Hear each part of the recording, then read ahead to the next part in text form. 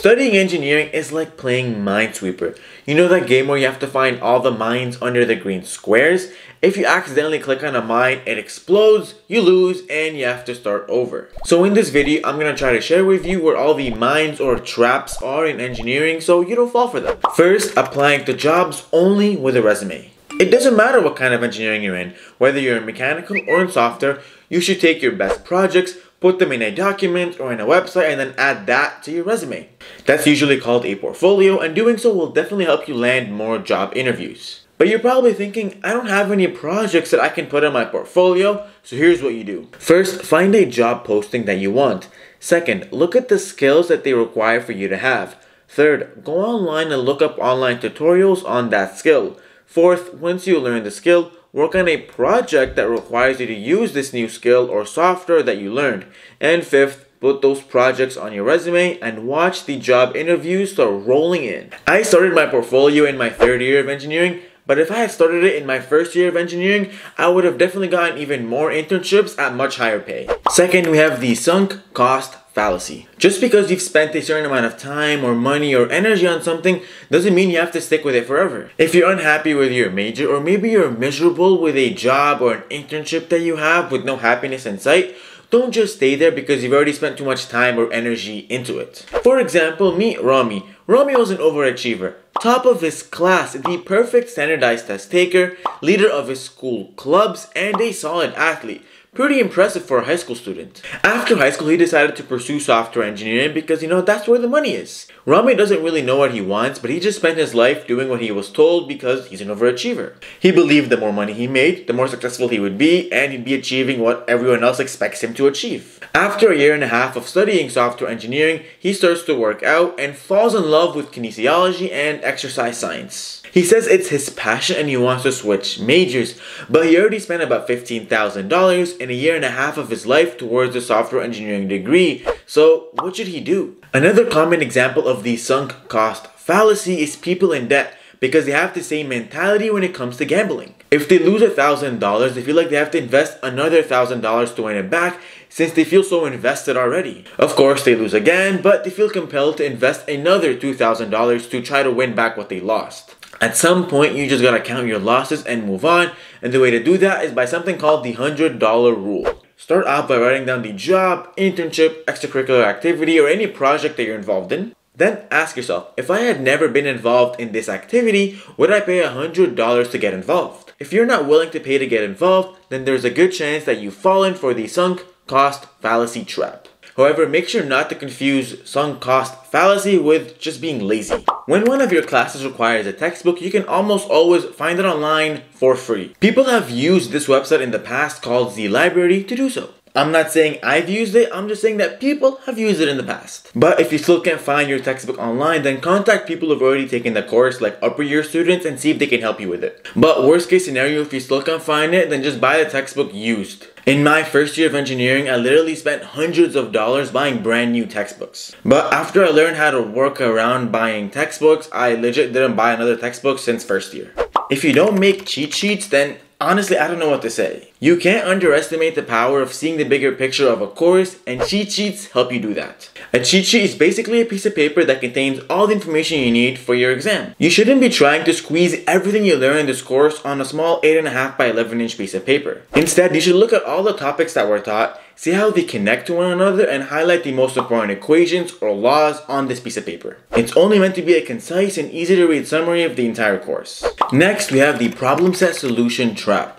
To understand this trap and how to avoid it, we have to look at how engineering courses are taught. Generally, per course, we have 3 hours of lecture time per week learning a bunch of new topics. At the end of every week, your professor will release a problem set that basically contains a list of questions that you do as homework to practice what you were taught that week and to make sure you understand it. Alongside the problem set, your professor will also release problem set solutions that you can use to check your answers for when you're solving the problem set. So there are 2 types of traps here. Some people will look at a problem set, try out a question, not know how to solve it, and then immediately go to the problem set solution, read the answer, and be like, oh, okay, makes sense, and move on. Other people may spend hours just trying to figure out the problem set, trying to solve it on their own, without ever looking at the solution for any hints or any guidance if they're confused on the problem set. Those people take pride in saying things like, I slept 3 hours a night because I just studied all day. When honestly, it's not really a flex, but it's just being inefficient. To get over this trap, you just have to understand the art of solving problem sets in engineering, and you can really explain this in 6 steps. First, read the material in the textbook or in the notes that you took in class about the problem set that you're trying to solve. Second, attempt the problem. Third, if after 30 minutes of trying a problem you still can't solve it, then go to the problem set solution and look at the first line of the solution. Not the entire solution because that may confuse you. After you look at the first line, go back and try the problem again. Fourth, if you still can't solve it, then go back to the problem set solution and look at the second line and see if you can solve it then. Keep doing this until you go through the solution line by line until you finally solve the problem. Fifth, review the problem and the material in your notes or in your textbook to figure out why you weren't able to solve it without looking at the solutions. Ask yourself questions like, was there an equation in this problem set that I had to use that I didn't know about? Was I overcomplicating an otherwise simple question? Or is there a pattern between this question and the other questions I wasn't able to solve previously? Sixth, make a list of all the questions that you struggled on and weren't able to solve on your own without looking at the solutions. This is important because you're going to have to redo these questions that you couldn't do without looking at the solutions again, just to make sure that you fully understand them. Going through this 6-step process is actually really important because allowing yourself to struggle on a question for like 30 minutes before looking at a solution actually makes the experience more memorable. And so when it's more memorable, you're less likely to forget it when you're doing a test, and you're less likely to forget this concept that is being taught in this problem set. Instead of rereading the textbook or rewriting your notes, doing the 6-step process to essentially learn from the problem set solution is something that the #1 ranked student in my engineering class used to do all the time. He told me about it and it clearly worked for him. He was always on the dean's list and his average was always well above 90%. And fun fact, he actually works at Apple now. We all have a box of possibilities that's influenced by the people around us and the content we consume. For example, let's say you think it's pretty cool to work at big tech companies like Google, Apple, Uber, etc. If you don't know anyone who's worked there before, or if you don't consume content online of people who are similar to you that have gotten there, then achieving that seems like impossible to you and it'll be outside of your box of possibilities. You would probably neglect even trying to achieve it, so technically you just boxed yourself. Similarly, if you become friends with business owners or entrepreneurs or tech startup founders, then suddenly starting a business or opening your own tech startup seems a lot more possible, seems a lot more normal, and you're more likely to do it. So to avoid boxing yourself, you should increase your box of possibilities by doing one of two things. First, listening to podcasts or watching videos online or reading books or articles of people doing the thing that you want to do.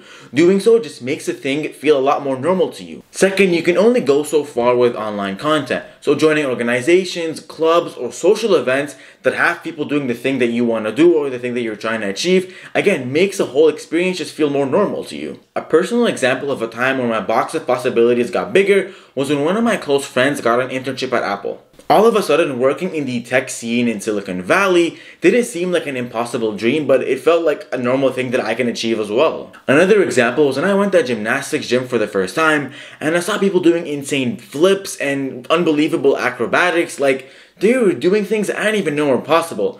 But just seeing them and being around that environment just made me realize that, oh, trying to learn a backflip was just a normal thing to do. Next, learning only in class. This may be the fault of our education system, I don't know. But if your entire engineering education comes purely from what you learn in class, then you might struggle to get a dope job or be a good engineer. For example, in mechanical engineering, in one of our courses, we'll learn about fluid mechanics and how we can use advanced calculus to solve these really complicated equations. Honestly, it's not that important in the real practical world of engineering, so I'd have to teach myself some of the other things that are actually needed for an engineering job, like getting better at CAD software or learning about all the different manufacturing processes that I need to be comfortable designing for. Disclaimer though, if you're in your first year, don't stress yourself too much about doing additional self-learning outside of your classes. It's already stressful as it is, just focus on your coursework then. Moving on, we have the solo trap.